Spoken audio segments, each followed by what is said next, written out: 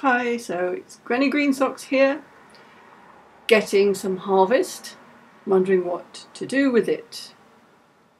The wind's ravaged quite a lot of these broad beans, but luckily they're ready to pick.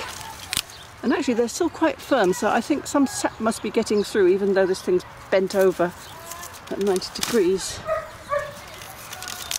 They're quite little, but they are meant to be small.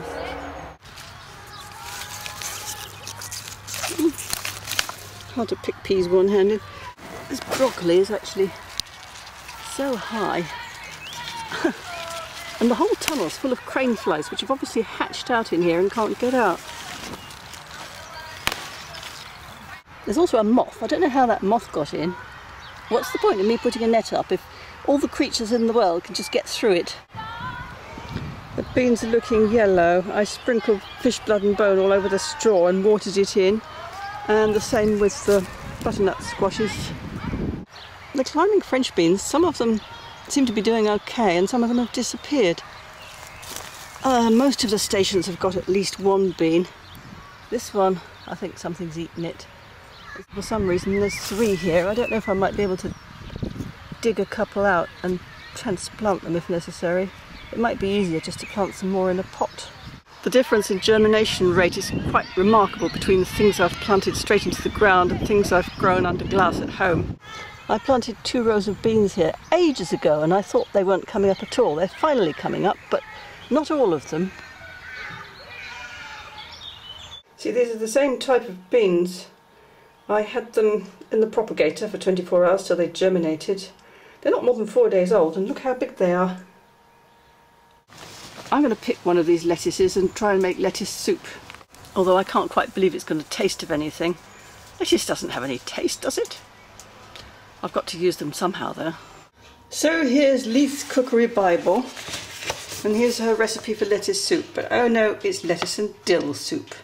I don't have any dill. And white stock? Don't you find recipe books so frightfully annoying when you've got some produce from the garden and you want to do something with it? And you look for a recipe that only uses that produce, and oh no, you've got to go out and buy all sorts of other stuff to make it work. So how about lettuce and sprouting broccoli and bean soup? Do you think that would work? So my recipe for lettuce soup is as follows. Chop 1 onion and fry it up in some oil.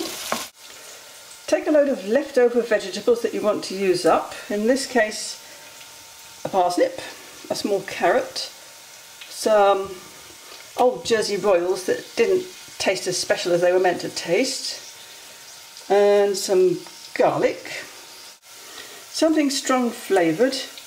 If you haven't got any dill, fennel will probably do, and a bunch of lettuce that's just beginning to bolt.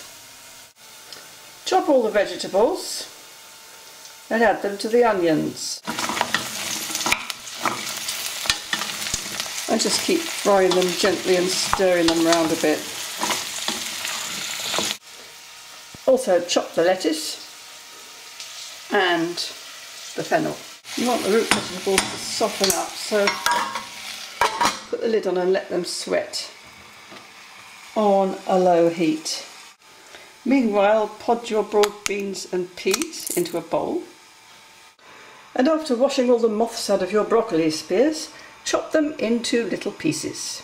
And when the root vegetables have sweated a bit, add the lettuce and the fennel.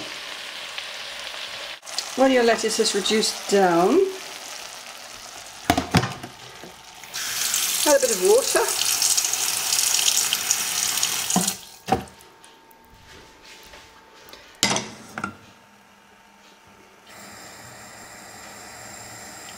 Bring to the boil and then cover and simmer until everything's tender. When they're all soft, whiz them up.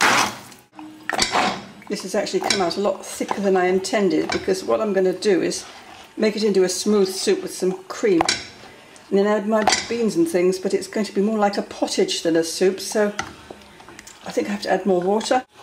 Lots of salt and pepper. This is actually looking really good as a soup now.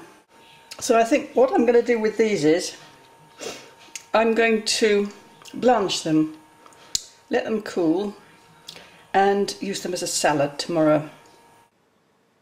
Well, that soup was actually very delicious, although I think it might have owed a bit to the parsnip and the cream and not so much to the lettuce.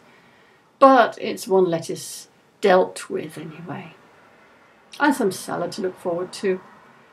So, see you next time. Bye.